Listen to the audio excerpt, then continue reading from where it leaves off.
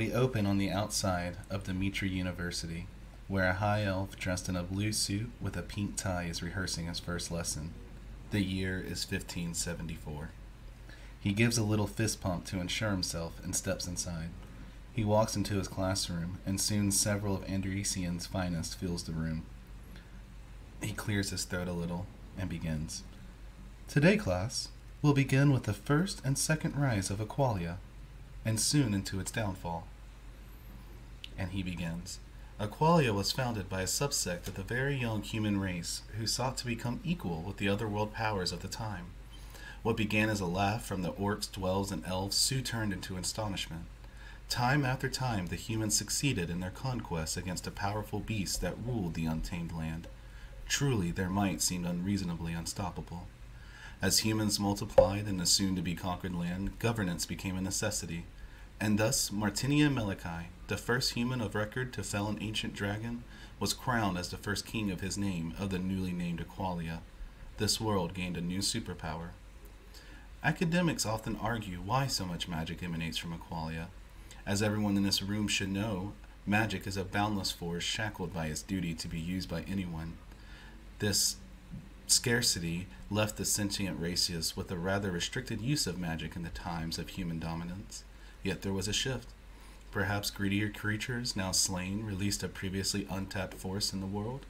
Equalia houses the forever sought-after origin point of magical force. Or rather, a new race of creatures, the humans, were now able to think, reason, and imagine freely.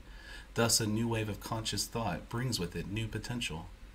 Regardless of the reason why magic pours from Equalia, the once belittling races of orcs, dwarves, and elves were now migrating there in droves.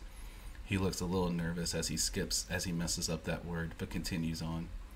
Humans can be a peculiar race, however. Instead of basking in the ability to bring a newfound fortune to the world, they loathe their resources being used freely. Martinia Melikai V brought about great suffrage amongst the non-humans, and while King Melikai the Ape tried to lessen the taxation, petty skirmishes, abasement of other race leaders, and the rare whispers of outright slaughter, this king, sadly, would soon be lost to sea. King Melikai IX sympathized more with his great-grandfathers.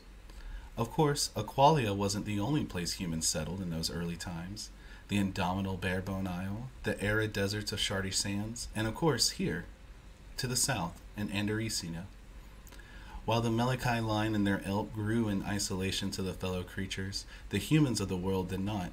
It would be a long while before the combined forces of a once-lost princess and the grisly King Cool of Barebone Isle would meet and challenge the tyranny of King Melikai XIII. And thus the Salt War began. Thankfully for us, good won the day. A new kingdom was born. That lost Princess Sakai, now in her mid-20s, was elected by a small council of orcs, dwarfs, gnomes, and halflings to be their new king. Her plan of healing was an execution of simple attentions to mend complex issues. She gave every race a piece of the continental pie to flourish for so long as they contribute their fair share. The once human-only capital city of Sanctuary was now redubbed New Sanctuary and open to all. She took several husbands and bore heirs of multiple races. She approved a foreign dark elf and his butler to move into a forgotten castle to further their noble pursuits. For 34 years, King Sakai, first of her name, has led Equalia into a kingdom worthy of its name. The high elf finishes proudly, looking around the room expecting applause. Some students cough, one of them is asleep. He realizes this is going to be a long journey.